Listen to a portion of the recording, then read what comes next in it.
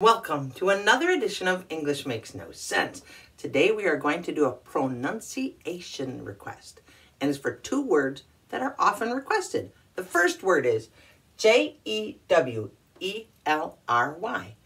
Looks like it should be a three-syllable word because it has 1, 2, 3 vowels in it and should have 3 vowel sounds, but it's not. It's pronounced jewelry. Jewelry. Looks like it could be jewelry, but we don't pronounce it like that. We pronounce it jewelry. Jewelry. What's jewelry? You know, rings, earrings, necklaces. Jewelry. Got it? Do you need a jewel in it to be jewelry? No, but it helps.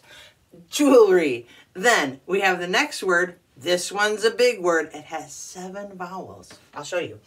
Simultaneously.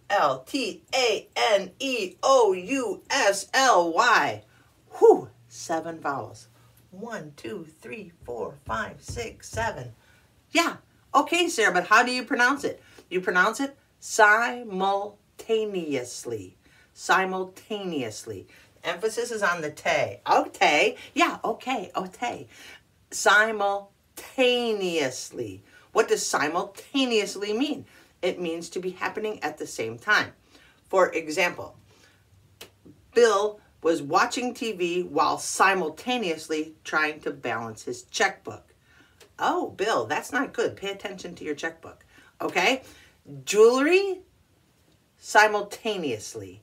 Why does English have so many words that are so tricky to pronounce? Because they got the ool and the and this one has an excessive amount of vowels? I don't know, but now you can read and pronounce this sentence, I hope. Jane makes jewelry while simultaneously making videos. What? Let's do it one more time. Jane makes jewelry while simultaneously making videos.